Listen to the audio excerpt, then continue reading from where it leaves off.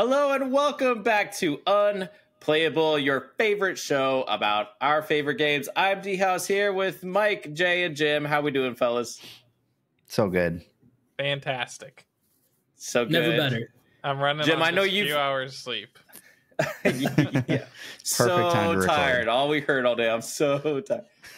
Jim, I know you're doing great because you had a great week, I hear. I mean, truly the most blessed week you could ever imagine. I did this crazy thing called driving up to Chicago and spent multiple days just playing board and card games with the one and only David House Connect. So call it a dream come true. All I want to know is how many of those days was he wearing his top 8 medal? Only one. And we did watch Glee the entire time in the background. Mike, I told your Glee story Perfect. to my family at my wife's birthday dinner tonight. Really? Wow. I was like, you'll never believe this about my friend Mike. He knows Gwyneth Paltrow. I feel like it's not that exciting. It was fun. But no, Jim and I got to play some good Winds of Exchange Keyforge. I've been very distracted by Lorcana and Galaxy Shuffle, but Keyforge, the new set, loving it, enjoying some games. Ironically, after we recorded our competitive deck episode, I got 2 offers on Winds of Exchange decks from a guy in Italy who found my decks online somewhere and was making offers. So I had to figure out if they were worthy of selling or not, or if I should keep them. So Nice. So that was fun. Just wanted to play test and jam some Keyforge. I got to see Shatterpoint, but not actually play it. So it's fun to see the little minis. You didn't actually play? That's sad. No, we just watched David glue his fingers together a lot. I did a little bit of that, yeah. Yeah. But what about you, Jay? You had an interesting 24 hours? Yeah. So this past weekend, I flew up to Atlanta to hang out with my wife's family for July 4th. And that unfortunately includes the one and only Sir Stank-A-Lot. I mean, Sir Christopher. And we got to play a few games. And long story short, I beat his into the ground every game we played, except for Star Wars Rivals. He got lucky in that. But every game of Lorcana, I won. He's trash. He's ugly. Go look at his YouTube channel. Yeah. Did we ever reference his Maui spoiler reveal on Unplayable? I have no idea. I don't think we did, but you should go watch that. Stop watching us and go watch that. Yeah, go watch Sir Christopher's Maui reveal on it. I had like a spit take when it started. Like I had no idea what to expect. So it was. It's a thing of beauty. Yeah. Mike, anything to add, or should we jump in? Nah, I just played Marvel Snap. Before we jump in, guys, our intern Tom has been working really hard on our social media presence. We've got a Twitter. Twitter may be slowly burning itself down to the ground, but we decided to join the fun of the burning down to the ground. And Tom's been doing a great job. So, throw him a bone. He's had a tough week. He's got to report to all 4 of us. Help out old intern Tom. Give him a follow. We've got something like, how many followers we got on YouTube or subs on YouTube? I don't know, like 2,000, I think. And we've got like 20 followers on Twitter. So. Yeah. Tom, if we don't start to see some fruit from Tom's investment, we're going to have a conversation with Tom. So help Tom out. Yeah. So expect more from him soon. So follow us there. Join our Discord community. If you're not in our Discord community, what the heck are you even doing? It's a good old party over there. We talk about lots of games and random stuff. It's great. So let's talk spoilers. Both links will be in the podcast description. Perfect. Right. All right, we're jumping into spoiler territory here, people, because we've got another week full of Galaxy Shuffle and Lorcana spoilers. If you missed it, guys, we got a spoiler card. These 4 guys actually got a spoiler card. We made a video somehow, and Mike edited it with all of his with Tom. With Tom. Yeah. Mike and Tom put a lot of work into it. Yeah, Tom did most of the heavy lifting for sure. Nice. He basically just got coffee from Mike while he was doing all the work because it was a lot of coffee. I can't stress enough how much we love Tom. We won't get into this now. We'll talk about how the whole process happened and how whatever. But surprise strike. Again, this is Star Wars Unlimited. In case you missed the Galaxy Shuffle, it's a 2-cost yellow event. It's not hero villain. I don't know. I guess you just call it yellow, cunning, neutral. Neutral. Attack with a unit. It gets +3/+0 for this attack, and you got Cassian just like popping Krennic in the back. Surprise, sucker. Got him. And it's a common. Yeah, what do you think? Do you think that's a Nerf gun that he's using? Definitely. It might be, or a stun gun. Yeah, he didn't die. You know? Yeah, true. I mean, he did it at some point. We both did. Who's got feedback? I like this card. I think it's cool. I like yellow cards because we haven't seen that many so far. I don't think, right?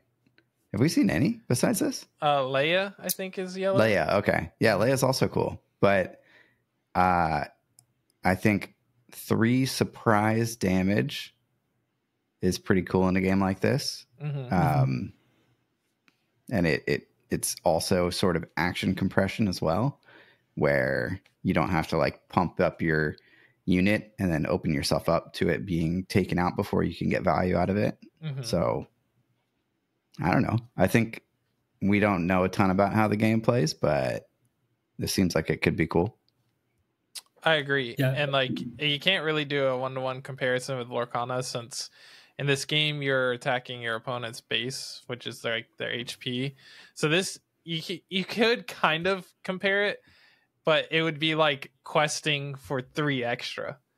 Which would be crazy good. Which would be really good, right? So it's kind of the similar vein, I guess, as that. But yeah, like because this isn't restricted to having to attack a unit, you can attack their base, presuming they don't have like a big sentinel out or something like that.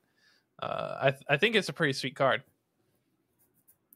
Yeah, I do like the flexibility that it also can just like kind of double up against one unit if needed. So it's like where they might set out a unit thinking like you'd have to 2-for-1 to get rid of it. This could allow you to just only swing one in. So it's just kind of it's got some good flexibility. It's nothing crazy, but I enjoyed the surprise when it's not done to me. Mike. All right. You can also use this to trade up into a leader. And there haven't been very many cards that we've seen that let you like you know, pseudo removal for a leader, right? So it could be a nice surprise. I will say, FFG giving us a spoiler, you could say that was a surprise strike. No kidding. And I've been loading up that joke for about 2 minutes. Let's go. Been sit on that one for a while. I should have sat on it all night. Yeah. Speaking of which, I was going to mention this. I'm looking at a website, www.force-db.com. It has all the spoilers that have been out there if you're trying to keep up with everything. It's all in one place, and they're sourcing out where the spoilers are coming from. So our video's even linked underneath Surprise That's Strike. cool. Yeah. Sick. Thanks, guys. Because they definitely don't have to do that. So I don't know who they is. I'd love to know who they is, but yeah. Thanks. I know his Discord name. It's Moonlife. Yeah, Yes. Moonlife. I think that's the name. Cool. Thank you, Moonlife.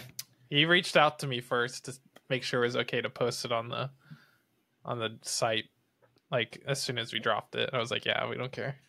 That's awesome. Nice. Sweet. All right, next spoiler is the Imperial Interceptor with some of the coolest art I think I've seen so far. 100%. This is a red space unit that costs 4. It is a villain card. Has 3 power, 2 health. It's an Imperial vehicle fighter. Common that says, when played, you may deal 3 damage to a space unit, which seems pretty good for a unit that you're paying 4. You only have 2 health, but it does 3 just by playing. It's almost like a surprise strike. It's Surprise Interceptor. It's similar in like its math, right? Except it costs 2 more and you get a unit out of it. but it's restricted to being a space unit, which might be like super restrictive. Well, if they don't have any space units out, right, and they only have ground units out, then you're like losing value out of playing this. It's interesting. I think it's a pretty good card. If they do have a space unit out, you're getting a ton of value. Yeah. I'm curious with I guess like from what we've seen so far, it seems like the space units are like tweaked down just a little bit on the power compared to ground units. So I'm curious if like people actually play space units. I truly have no idea when it comes to like the design of this, if like you just go all in on ground and try to win that or not. But it seems like if there is that like nice balance, that's an awesome way to at 4. That's like a nice like mid game play anyway. Where if they're going to put out some early space units, this should probably have some good value. I think that's where like the mind games will go around deck building for events where because if like ground units are pushed a little bit more, then it makes sense to play more ground units. But if you completely neglect space and they have these little 2-power TIE fighters or 3-power interceptors sitting there just pinging away every turn, that can really add up if you have nothing to deal with that. So I think that's where some of the mind games will go in. That's where I think we'll see some real, at the competitive level, I think we'll see some really interesting decisions there as far as how to like keep that taken care of on that side. So yeah, it's interesting game theory of like if everybody decides to just go ground, like who decides to then go space because everybody's going ground, and then now if you're going on the ground, now you have to include some space units to deal with their space stuff, and now all of a sudden everybody's playing both. So it'll be interesting to see how the meta game shakes out around that. But this is classic good enter the battlefield effect. I think this card is pretty cool. Yeah, that's good. Yeah, I think for a lot of like games early on, especially, these kind of like does 2 things on play is always really strong. So it may not like last the test of time for being able to do something like that, but I think early on this card will probably be pretty solid. All right, let's keep it going. We got lots of cards today. Next up, we've got and by the way, our friends over at Saga spoiled the Interceptor. So I want to give them a little shout out. And then we've got Repair. It's a blue 1-cost neutral, and it's an event that says heal 3 damage from a unit or base. And that's it. Simple. Which is, pretty sweet. And that comes... I'm trying to remember who spoiled that one. Main deck is the one who spoiled that, yeah. Seems fine. I think you're going to use this on base like 90% of the time, probably. Just one and for then your 3. leader the other 10% or 1%. Yeah. Like I think thinking about Lorcana and all the heal cards for units in that game, it's just like no one plays any of those. So I can't imagine healing a unit in this game is going to be very good. But I mean, 1 for 3 to heal. Did you lose a bet where you have to compare every Star Wars card to a Lorcana card? It's a bit at this point. Yeah, I can tell.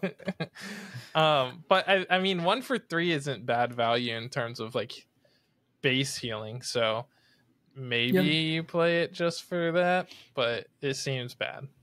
Yeah, it probably goes into just like a very specific deck that wants this, and then like no other decks. Yeah. Yeah. Could be strong in limited play. Yeah. Yeah. But I think things that are bad tend to be decent and limited. So. Yeah. In Flesh and Blood, a card like this does see play. But it's a very like grinded out style of game where it's like if your plan is to go aggressive, having that just a little bit of extra health kind of just like keeps you above that threshold where you're able to kind of turn the tide. So I could maybe see it in a control style deck if this game has anything similar. But that's such a bizarre comparison for like what the games you're trying to do. Yeah, because like Flesh and Blood, you don't really, aside from the only character that I enjoy playing, you don't really have things in play like that stay in play in Flesh and Blood. So you can heal on a turn and then like block out an entire attack the next turn. Like in this game, if all you're doing is healing, or if you're spending a resource to heal instead of doing something else, your opponent still has that stuff on the board in theory, and they're just going to hit it with you next turn. So yeah. Yeah, the only mind games I can think of is if they think they have you dead on board and Sure. like you flip this right at the end to make some advantageous trades. But yeah, makes sense. probably not amazing. All right, let's All keep right. going. Yeah. Is that how many more are unlimited? Oh, is this the last one? Last one. Last one. This is Jedi Geek Girl. She spoiled this one. It's a 2-cost space unit, restored Arc 170.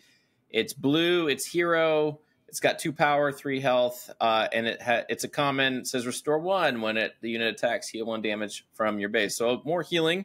So we're seeing some themes really develop out of blue. We saw it on the Yoda unit as well. Lots of restore, healing, maybe a little bit more control. Here we go. Probably your mill color, Mike. Perfect. What I don't want is for this to be like Destiny, where it's like all the heroes heal, all the bad guys deal damage. Yeah. Like, heroes deal damage too. Come on. Yeah, and dealing damage is literally the win condition. Healing is not, and so it ends up being that villain's always better than hero because villains advance your win condition and heroes just stall. Yeah, trash. I can't wait for Mace Windu Restore 2 on a card just for Jay to just melt inside. Restore 2 would be too powerful. It'd be Restore 1 max. Oh, 0.5. But you have to die roll to see if you actually get there it is. You flip a coin. If heads, restore 1. That being said, though, this is a pretty sweet card. Yeah, this has good stats. It's a turn 1 play. You know, you can start with 2. Mm-hmm. With basically good a health to 3/3 stick. Because you're healing one. Yeah. So like Maybe value like a 2/4. Yeah, maybe. I don't know. I don't know. Yeah, same thing. That's good. 2/4, whatever. I mean, I see that Interceptor over there just sniping this, though, on turn 3 before you can get real value. So that's, again, where the mind games will come into play of puts down turn 1, like, okay, I'm going to start tanking that sucker in. Yeah. So have they announced anything about, like, is there a sideboard in this game? Have they talked about that yet? I don't know. Yeah, I don't think they've said anything about that. I don't think it's in the quick start rules. Okay. If there is, sneak one of those little interceptors in there just to pop this sucker. But with that mentality, it's like you just don't play any space units because of the interceptor, or do they have to all have 4 more health? Potentially.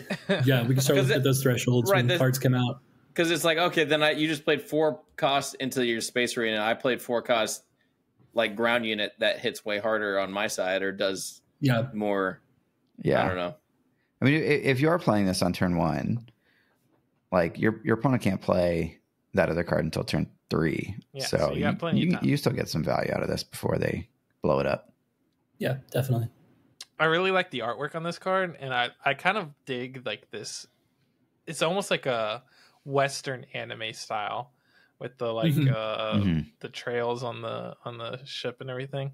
I like it. Yeah, I saw people like not really digging this art, but I actually really like it. And I just in general, I like the aesthetic that they're going for between ground and space. Very distinct. I think I'm confused on the flight path of this one, though. Like, it looks like it was going sideways for a while turning and then trying to right itself. It's like, what you running from there, bud, while you're trying to heal yourself? So I mean, it's firing, but it's running from something at the same time. So how many battles we fighting here? Here we go. All right. I'm going to start. We're getting deep. That's Star Wars Unlimited. That is your Star Wars Unlimited news for the week. And now we're back. Oh, before we jump off Star Wars Unlimited, I just want to be excited about the fact that there are 2 live streams this month. One to talk about casual organized play. I still think casual is a terrible word in the context, but we can get to that another day. And then the second is a demo or a preview of the demo decks from Gen Con. Let's go. So I'm also excited to see that. Yep. One of those is on the 26th is the demo deck one. I can't remember when the other one is. I think it's the 12th. So July 26th, expect TTS videos from us on these new starter decks that they're going to reveal. And no more spoilers ever from this channel. But it's fun while it lasted. We got one. We got it. Yeah. After Jay spent all week saying to the people in Discord, "Oh man, FFG ain't never given us a spoiler." Hey, you gotta do it. Surprise. Tease. All right. Y'all ready to keep going? Let's do it. All right. So I think literally 12 hours after we recorded last week, we got some Disney Lorcana spoilers. Mike and Jay have already played with them in videos for YouTube, but we haven't publicly talked about them. I have also played with them quite a bit on Pixelborn, so I'm excited to dig into these. But first up, we've got Simba. It's a 1-cost inkable from Steel. It has 1 power, 2 health. I can never remember all the names for all the different strengths and health and willpower and whatever. It's willpower and strength, right? Or no, it's strength and willpower, right? Yeah. Okay, so it's a 1/2, and it has 1 lore pip. Has an ability called Guess What. When you play this character, you may draw a card, then choose and discard a card. It's a common. I think Mike likes this one. I do. I know. I think I like this card probably more than anybody else likes this card, and probably more than I should like this card. But I think in this game, we've seen obviously some of the best cards be uninkable, and my theory, this is not borne out in fact, but my theory is that you're able to include more uninkable cards if you have more filter effects like this. So every Simba that you play on turn 1 can, trade a card in your hand that you can't ink for a card off the top of your deck that you hopefully can ink. And maybe that lets you play more powerful cards in your deck in general. So, yeah. Interesting. And I like Steel that has 2 of these effects now with Tinkerbell plus Simba. Yeah. Tinkerbell's terrible, though. Yeah. I'm pretty confident that card's just bad. Speaking of bad stats, but this card you can play on turn 1. It's still you can still quest with it. It's not really that much of like a tempo hit to play it. You don't have to forego questing with it or challenging with it to get the effect out of it. Yeah. So that's why I like this better than I also wonder, there are some weird situations where you want something in discard. And if you don't, like Hades, there's a lot of recursion cards in this game, and this is a very easy way to dump something from your hand. There have been some moments where I'm like, crap, I need something in my discard to take advantage of this other effect. So the fact that Simba can just start creating some resources in the discard pile early seems pretty good. You also, if you're combining this with something like Stitch Rockstar, which seems to be dominating the current meta, to be able to what's the timing actually? Do you get to look before you draw? Because when you play, interesting. Because when Simba comes into play, you can exert it to draw a card, but if you can look first before you draw, I think you probably either get to choose or Simba triggers first. My guess is you get to choose the order. Yeah, that's what I would assume. I haven't tested that theory in an actual game yet. But Stitch just draws you a card straight up. You don't right? You have to but I'm saying Simba when he comes in, exert him. Oh, right. You're not looking at. Yeah, never mind. That doesn't matter. But it just filters the hand, so you can go pull off that combo a little bit more too. Yeah. So not that Stitch Rockstar needs more power. I think this card's probably bad. When I'm playing Steel, I don't want this in my deck because I'm playing Captain Hook and I'm probably playing Fire the Cannons. You're playing Goons. I know you're playing Goons. And that's already 2/1 cost, so it's like I guess my argument is I think that's one kind of Steel deck, but I think this could be a different kind of Steel deck if we get more cards that are like this. My other issue with this card is that if it's your turn 1 play, then you just mulligan to bad. You shouldn't you shouldn't have to play this on turn 1 for the filter effect unless you just didn't mulligan right. That's probably true, but also sometimes you just get screwed even if you did mulligan correctly. Maybe. All right, moving on. There you go. What we got next? We got Peter Pan. All right, Peter Pan. This is a green. We got another green card. So we officially have more green than red now, right? I think I want to retract the fact that we wanted more green cards at this point. If they can unreveal some green cards, classic. Be careful what you wish for. It is. All right, so Peter Pan costs 3, and it is inkable. 3 strength, 2 willpower. Has evasive, which seems to be very important, with 1 lore pip, and it is a common. I mean, right now you just play it. As far as because if you're playing green, you put this in your deck. 1, it helps you get rid of Pascals. 2, it's got evasive, so if they don't have any kind of evasive control, then it's just like free lore every turn. I mean, the one counter to it would be like Fire the Cannons takes this out. I'm actually glad it only has 2 health, because a 3 cost 3/3 evasive would be probably way too good. That's thematic. Yeah, it is. They probably did that on purpose, right? Nice. That's fun. It's a sweet card. I mean, it's good. It's funny too, because it says, "What's the matter, Hook? Can't you fly?" And that's why he has evasive. But this is basically flying almost from like Magic. Yeah, very similar. Yeah. So. And Hook says, "No, but I have a cannon." 100%. Yeah. It's hard to imagine a green deck without 4 of these, but we haven't seen the whole card pool. But right now, I'm like, just seems good. It's tricky to me because I don't feel like I'm like thrilled about this card, but it is just that annoying. Like green in general so far has just been that annoying like little brother that just keeps poking you and keeps pestering you, and they eventually get their way. I think green is Big Brother, and he's bullying you. Oh, well, I was always only ever like the big brother. Steel is the big brother. All right, yeah, fine. Using brute strength to overwhelm you. So what? For sure. So like, then what's purple? What's purple in this metaphor? Mom. Purple's mom for sure. And red's dad. All right, moving on. Blue's the cool uncle. All right, we got another Ariel. She costs 4. She is blue, and not inkable. It seems important. Terrible card. Ariel's a 3/3 with 1 lore pip, with an ability called "Look at this stuff." Whenever you play an item, you may ready this character. Coming in at rare, right? That's a rare. That is a rare. Yeah, it is. Yeah. Why is this not inkable? Because I think the card's awesome. Because I like the card. It's terrible. No, Jim, you're wrong. Maybe it's future proofing. It probably is. You live the dream by playing a bunch of items and readying it a bunch of times.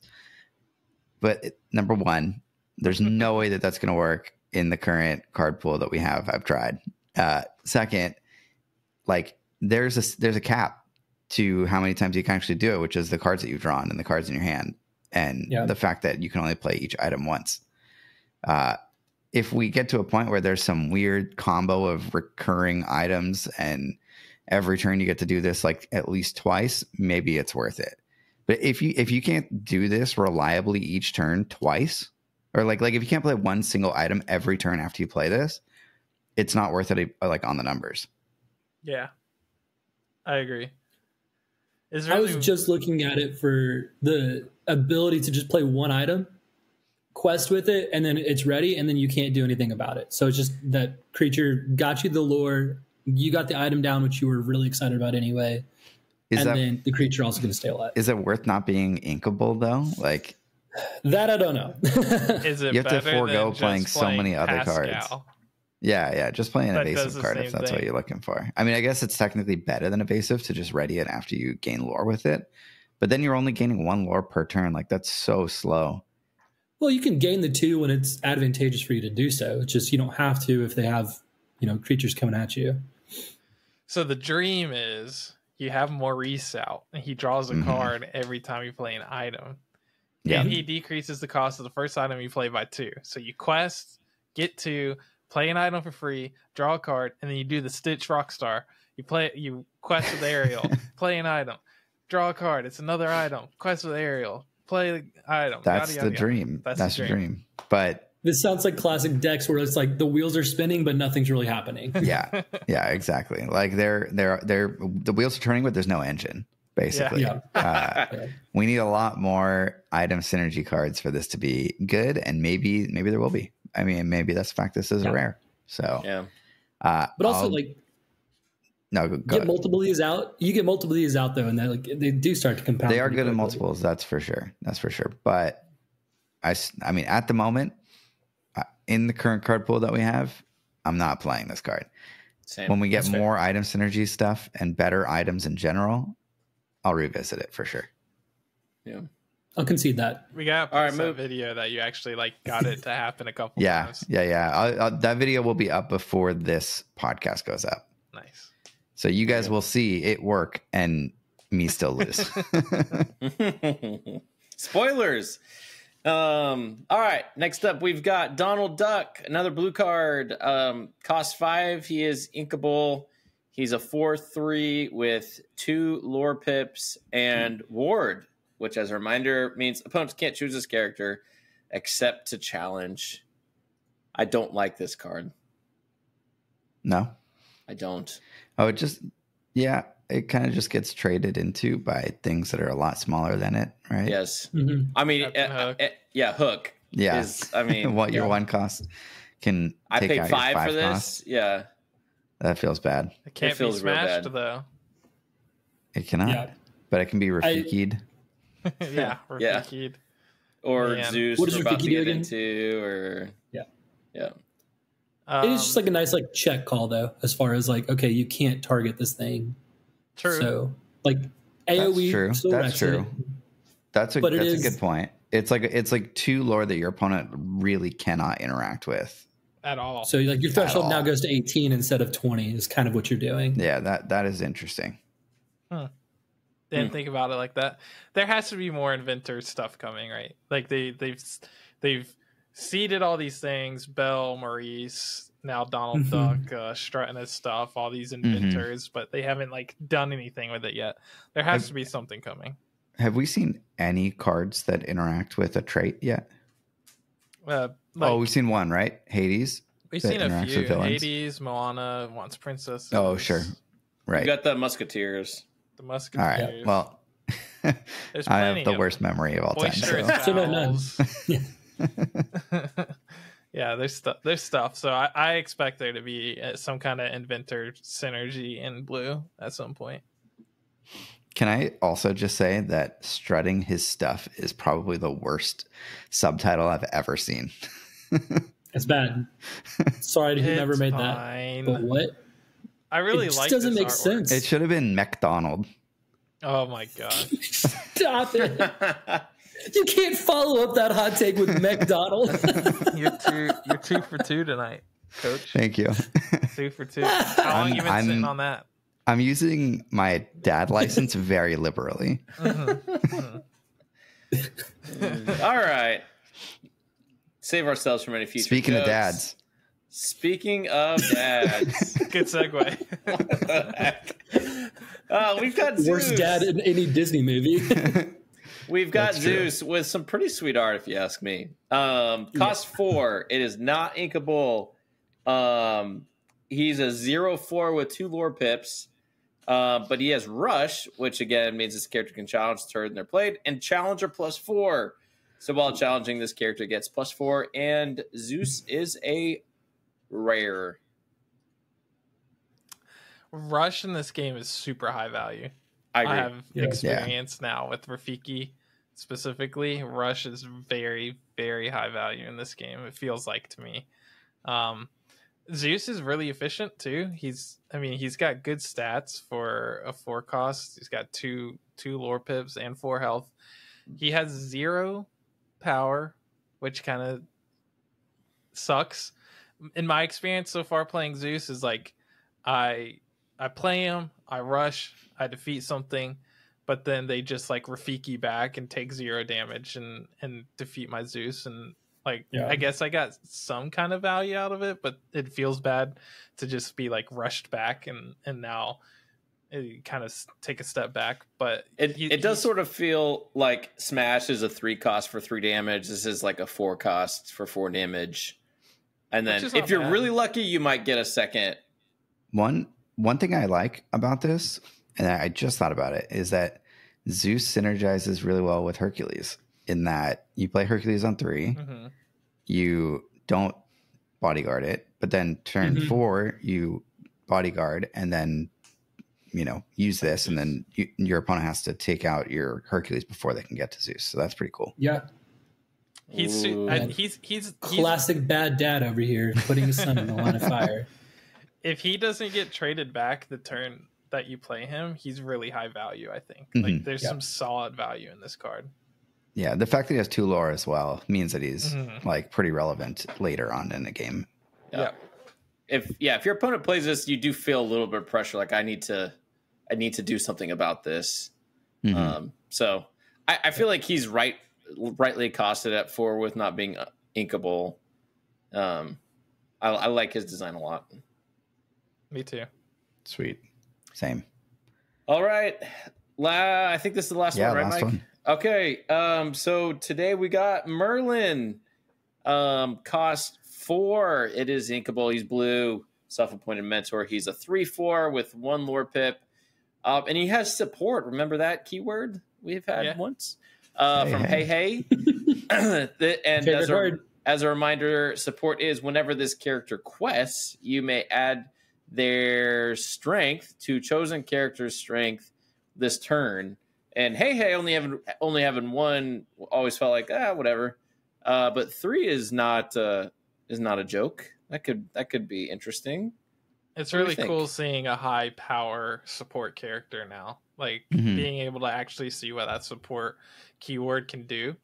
And I played like 10 or so Pixelborn games today, and he was pretty sweet if you left him on the board. I took him out pretty quick in the first couple of games I played, but then one game I let him sit around, and when he gets to do the support shenanigans, he's kind of sweet. It's interesting for sure. Pairing him with rush characters seems really good. Like this and Zeus that we just saw. It's like you have Merlin out, you play Zeus, you quest with this, and then Zeus can hit for 7. Seems pretty spicy. Or I mean, even I even like we were talking about Simba being a 1 cost 1/2. He's not doing a ton after he's played, but for him to turn into a 4/2 later on, you don't feel bad losing your Simba in a 4/2 fight. Yeah, it's a really good way to make use of your lower power or lower strength characters. And this also is a 3/4, which is like a pretty good stat line on its own. Yep. Yeah, it's like if this gets 2 uses, it's fantastic, I think. Yeah, it's good. It's a good card. It's pretty cool. I like it. All right. Is that all the spoilers we got? What a rush. That's all the spoilers. So Mike, you had an idea for a podcast topic, main topic of the night. Do you want to introduce that to our we listeners? can talk about that. So or have Tom do it. We've talked amongst each other, and I feel like this has been sort of a general conversation in the various gaming communities that we're a part of, and it's basically just the notion of what do publishers owe content creators, and like what should that relationship look like, and what does it look like in the various games that we are interested in. So this is obviously the perfect time to talk about it, since we did get a card reveal from Fantasy Flight, and now I can talk about how they don't actually owe us anything. I think that's great, and I think I was going to allude to this earlier, and I didn't, but I got to give FFG credit. They reached out to us. They said, "Hey, would you guys somehow knew that this?" we existed, even though they've never listened to this podcast." I know. So one of our moms threatened them with, "Hey," but yeah, they reached out, and I mean, I don't know about you guys, but I didn't think there was a chance, ever, that we would be able to do that. Just and it's not that we were really like looking for that either. It was sort of like, oh, what a happy surprise that we're being supported in this way. But so there was in my mind there was no expectation, and there was pleasant surprise when it happened. But in my time as a content creator, there were seasons early on when I was doing X-Wing podcasts and even in Destiny where I probably felt a little bit more entitled to content from them because of how many hours and how much time I was putting into content. And I think a little bit of that probably came from the fact that I was just evaluating like, this is how much time, and like I should be it like a job, like my input should match my output. And a lot of times it felt like I'm just pouring a ton of time and not seeing as much return on this investment. And so I will admit that I actually agree with Mike. I think publishers owe content creators nothing. Like, they don't publish games to to help content creators get a foot in the influencer world. But it's a nice surprise when they do. Yeah. I think while I do think they owe content creators nothing, I think it is smart and strategic for them to align with content creators. So, like, I think the entitlement that oftentimes is felt by content creators is sort of like I get it, but I don't think it's super helpful. And I think like a good publisher content creator relationship is just like mutually beneficial, and it doesn't have to feel like oh, you owe me this because I'm making content for your game. Like, you're making content for that game because you like doing it. You're not making money off of this. Like, it's not a job. Like, it may feel like a job, but if it feels like a job, maybe like, try to do things to make it not feel that way. I don't know. For us, like, we've said this before, like, we would do this even if we had 2 listeners, right? Like, we just do it so that we can have fun talking to each other and be involved in these really cool communities with really awesome people. And I think sort of getting, card reveals or whatever, spoilers, whatever you want to call them, from a publisher is nice. I think ultimately, like, just speaking completely frankly, I don't think it actually does a lot for content creators. Like, you get a little bit more exposure, but not nearly as much as you just doing, consistently good content on your own, like, for a longer period of time. Yeah. So I think it's a bit overblown, like, how much it actually does, but it is a nice sort of like way to make you feel more legit, I guess, or make you feel sort of like more, I don't know, seen. So, or even I think it makes us feel like they actually care about the community that they're crafting around the game.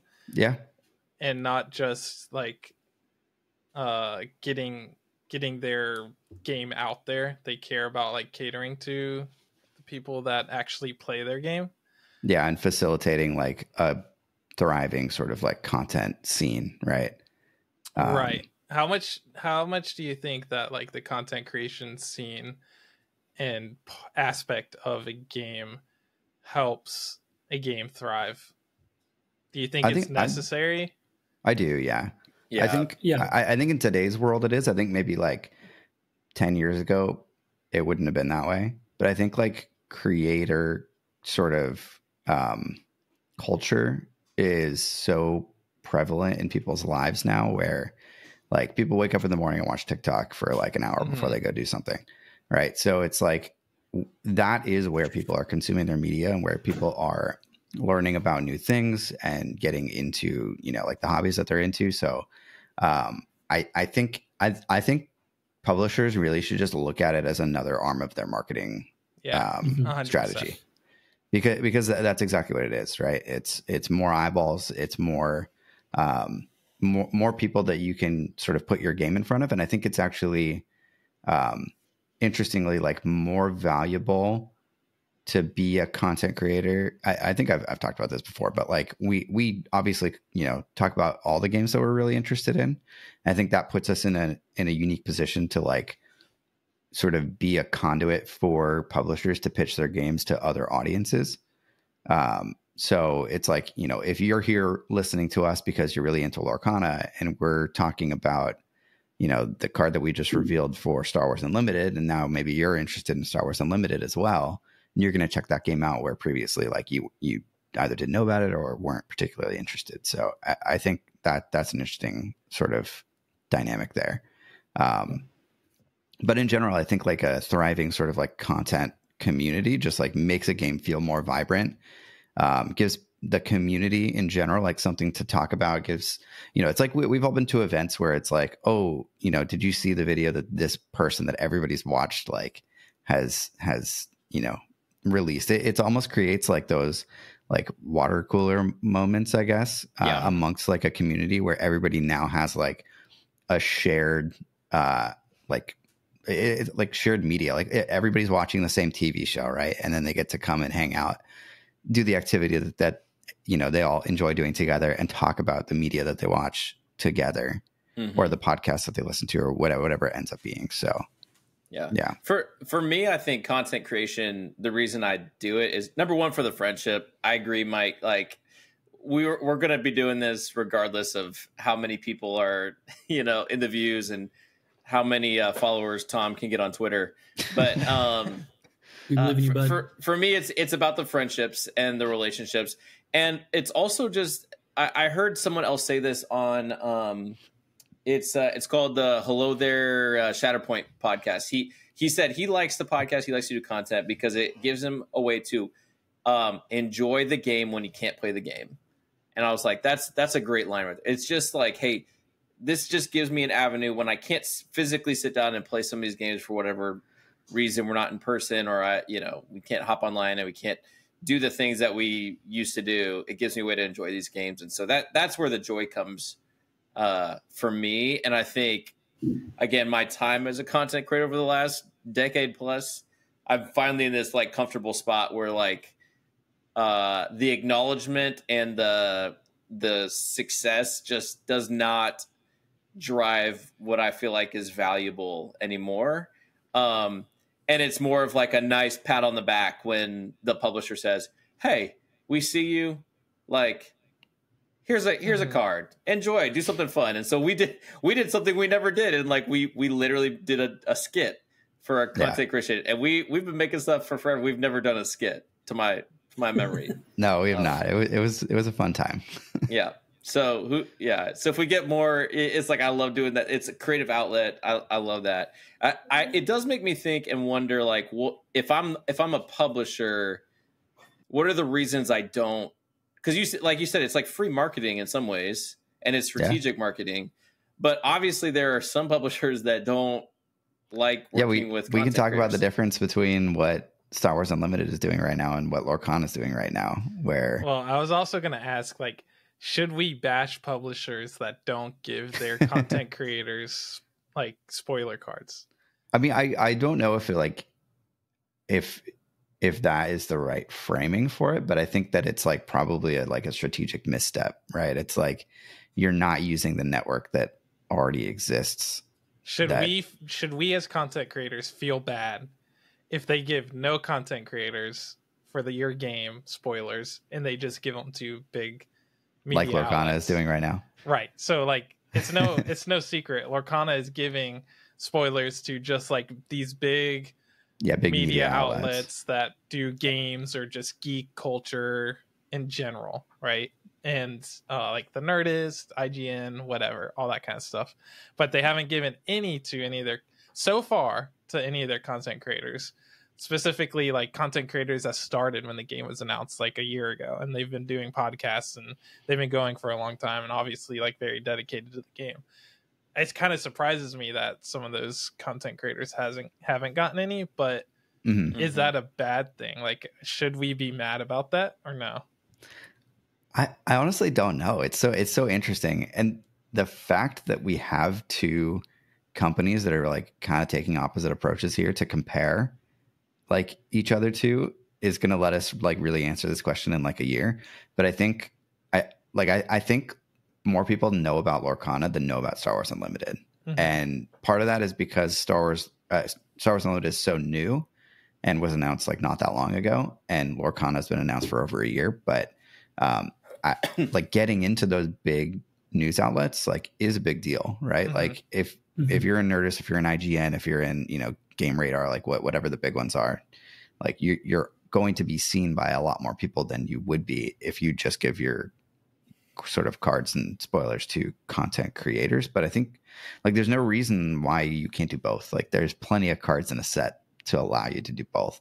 And maybe Lorcana will do that, right? Like we don't know yet. Like they haven't revealed the entire set. It's possible that like, the last 2 weeks are just going to be content creator reveal after content creator reveal until the set is done. So they could still do that. That's probably what I would do if I were them. Would be like, sort of get the word out through these big outlets and sort of bring a wider range of people into the sort of community, or not even into the community, but just like awareness of it. And then like they definitely should give some to content creators, but not because like the content creators are owed that, because it's like a smart marketing decision. Yeah. So what do you guys think are reasons why they wouldn't? Like what are like just some actual reasons? Like if you're sitting in an office at Ravensburger and you're like, there's no way we're giving it to content creators. Like what are those reasons? I don't think that it's not beneficial for them. I don't think if they were to give us, but that goes against what Mike just said. Well, I'm saying if they specifically for Lorcana, if they give us or any other content creator that already does Lorcana content a spoiler, I don't think they're gaining any other viewers at this moment. Like Star Wars Unlimited is a different case because it's not as well known. But I think at this point, like anybody that's in the board game industry knows what Disney Lorcana is. That's true. Yeah. So you're saying basically like, if like, because Lorcana content creators sort of already have their sort of niche built, they like, and most people already know about Lorcana. Lorcana isn't gaining anything by giving those people spoilers. I think that might be true. Like just in terms of raw numbers, like it's probably not gonna move the needle. I think it is. Like it could be beneficial to those content creators, maybe on the margins a little bit, if you're directed traffic to content creators that you didn't know existed, maybe, or that you didn't think were like into Lorcana, but they are, that kind of thing. But I think I think the impact of that is like usually pretty overblown of like how important that actually is to a content creator. Like I don't know, you might see like a single digit increase in like percentage of viewership and stuff like that, but I mean that over time that's meaningful. But I mean I think if Lorcana were to do it, it would be to just like sort of ingratiate themselves with content creators. But at the same time, like, does any content creator like stop doing content because they don't? I don't think so. Probably not. So like these people are probably going to make content for the game anyway. Like we're still going to do Lorcana videos and still like cover the game, even if they don't give us spoilers. I certainly don't expect to get spoilers from them. Right. So yeah. No, they've definitely never heard of us. No, definitely not. What do you think, Jim? I feel like one thing I've noticed, like with, do they give spoilers or do like the companies kind of throw them bonus? Like what's their target audience in a sense too? Like, I just feel like for games that are in like the Walmarts and Targets of the world, they don't. Sure. But the ones that are more focused on like the local game store, the community, the conversation pieces, all of those things, those seem to be the ones that are more willing to kind of like throw that bone over. Does Magic do content creator reveals? I'm not sure. I've not been a Magic player long enough to know. Pretty sure they have, but in like the past. I think they have in the past, right? I don't know how actively they do it. I'm trying to like. I now am thinking about, and haven't really ever thought about this before, but like what's the origin of this whole thing, right? Like I know like FFG has done this for a really long time with their content creators, right? And some, in better ways and some in worse ways, but like Hearthstone did it. I know for a fact. Like I watched a lot of videos about, spoilers that content creators specifically got. But I can't think of that many other physical card games that like really did that. So it's interesting that it's like become such a prevalent part of card games now. Card game culture. Yeah. And I mean, even the card game that like we're working on right now, like we've revealed all the cards on our own. I mean, the game is brand new. There's no content creators that exist for it quite yet, but like I do plan on like, making sure that it, for the next set that comes out, like the community reveals a lot of it. Because I think it's just smart. It's really interesting too that like me and Jim have talked about this before ourselves. Flesh and Blood gives content creators a ton of spoilers. I actually almost don't like the way they do it now because they do it in like a 2-week span. It's too much. Oh, I hate it. Influx of spoiler cards, which sucks. I've not heard anybody say they love that approach. How does it keep existing if I think that people that are diehard fans of it don't mind. But is that what Magic does? I think they do like 2 weeks, right? 2 weeks of spoilers. Or do they do more than that? I don't remember. It's been a long time since I've really paid attention to Magic, but yeah, the hardcore players are probably into it because it's just like so exciting. You can't really like once the game comes out, you can't really do it too early because then it's like you just released a set and you are gonna just start spoiling like a month later. And I don't know. It's a different approach after the game has been released, but either way, they give a ton of content creator spoilers, but also they have a very interesting message in terms of like there is a prevalent content creator that was trying to do streaming at like large events and do narration of the games and all that kind of stuff, and he was having a lot of issues with like the venue and then internet, and neither LSS or the venue would help him with getting internet or like I don't know the whole story. Jim could probably enlighten us more than I can. But James White, who is the lead of LSS, pretty much said, like, if you want to do this stuff, that's fine, but don't expect anything from my company to help you kind of increase your brand because of what you're doing. You're doing it for yourself. You're not doing it for us. Like if you're going to these events with all your own equipment to do streams and provide content for the community, that's fine, but you're not doing it for Flesh and Blood. You're doing it for you and your brand, and you shouldn't expect us as the publisher to help you when it doesn't benefit us and we already are doing streams and stuff like that. Jim could probably explain it a little bit better than I did, but that was kind of the gist of what James said from what I remember. No, yeah, you crushed that story. Sorry, there's like fireworks going off over here. Nice. It's not even 4th of July anymore. No, exactly what you said was spot on. So, and even just the idea of, oh my goodness, that's wild. Is that literally fireworks? I don't know if you guys can hear this on it. Those are fireworks, yeah. It sounds like somebody like banging pots. Yeah, and pans I thought someone was cooking or something. No. Fortunately, not while doing a podcast. It just our neighbors like to see things go boom. Hopefully, not my car. Who doesn't? But no, I think it was an interesting conversation piece. I think strictly from like the money standpoint, it makes a lot of sense with the conversation from Flesh and Blood. But I can openly speak to, there's been lots of games that I've just stopped playing because there was no content for it. So like it's almost like when you're like hosting an event, if there's like a entrance fee, it feels like the event holds more weight. Mm-hmm. It's like, if I see a lot of content for a game, I'm automatically going to assume, oh, there's people playing this game. I want to be a part of this. That's a great point. That's just typically how I soak up like new games. If it's worth my time, first thing I'm going to do is open up YouTube and see what's available, because y'all know I'm not on Discord hardly ever. Oh, we know.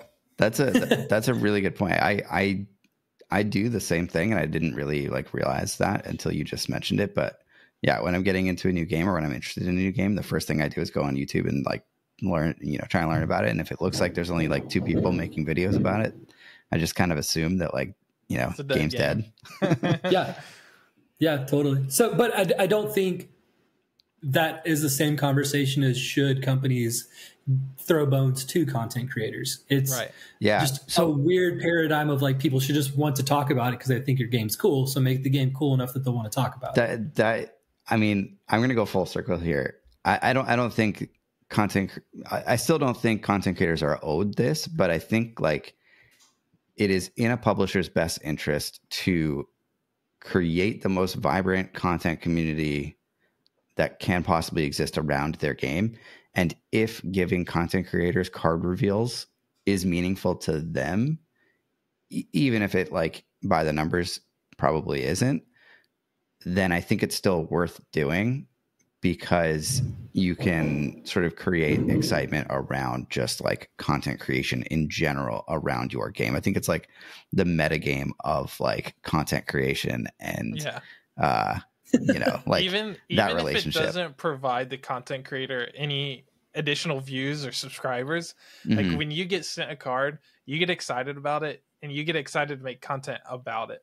Which makes you make more content about the game, and in 100%. Turn produces more content on YouTube for other people to find and realize, hey, this game has a vibrant community. So I think in a roundabout way, it does help the publishing company, even if it doesn't bring new players immediately. What's that old saying? Something like "all ships rise with the tide."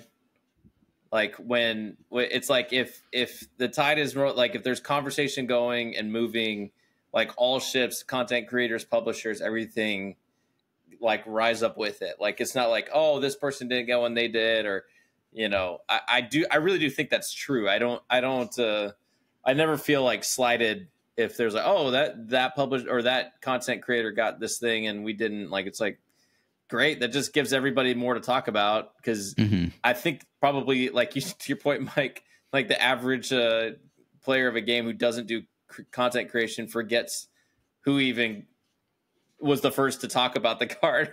I mean 90% of the time they're going to see it in a Discord channel or something like that, not ever know that it was revealed by a content creator. 100%. I think it's more to keep the conversation going. I mean, like we hit that lull of like Lorcana wasn't saying crap for like 6 weeks, and I forgot the game existed most days because it was just like there was no conversation, there's nothing to talk about, and it's just like, oh well, like I you know I'm and there's so many games out too where it's like, well, there's Shatterpoint, there's Star Wars Unlimited, there's all these other games. I'm like, well, I'll just go pay attention to those and Keyforge and so in my mind it's like just a way to kind of like inject a little like conversation in the community that. It's like these publishers of games, they're almost like it's almost unfair to call them game publishers. They're community publishers. Like they are publishing, they're creating community around a game, but it can't just be like, here's the product, see you in 4 months, you know, when we release the next one. Like it's like these companies that actually have like someone who's thinking about the community or like community engagement and stuff like that. I'm like, okay, they get it. They understand like what's really happening on the player side, because I do think, I mean, game designers and developers and the logistics, they've got enough going on. They don't have time to think about what did Unplayable talk about this week, unless they just want to listen to us in the background or something.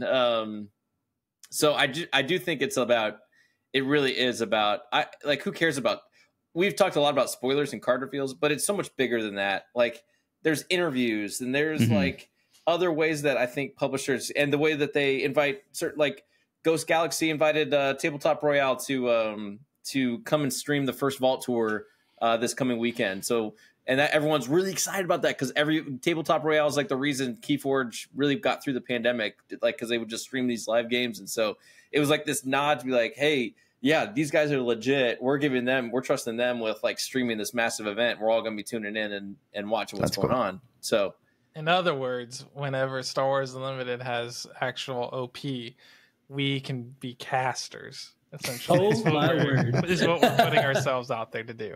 Here, you three cast. I'll go win with Jar Jar Binks, and you guys can cast my victory. Hold on. I'll go in with Jar Jar. Yeah, that's fair. Mike is the only one on this cast who actually has played Jar Jar competitively. So I top 8'd a regional with it. That's fantastic. And it broke the internet almost as strong as Solo Sabine broke the internet. almost as strong two as favorite his texts. like cheater video broke the internet. Oh my gosh. You've really impacted the internet a few times. Yeah, in some pretty bad ways, apparently. Yeah. What To a be clear, legacy if you've to not leave. listened to our previous episodes, I was not the person cheating. But he was on bass guitar in Glee, so Start the rumors. That is allegedly true. it's good. All right. Cool. Any other All right. thoughts? Do we have anything else to say about that? Or I is have that almost all? no other thoughts left in my brain, so Yeah. I love it. think we got it. Sweet.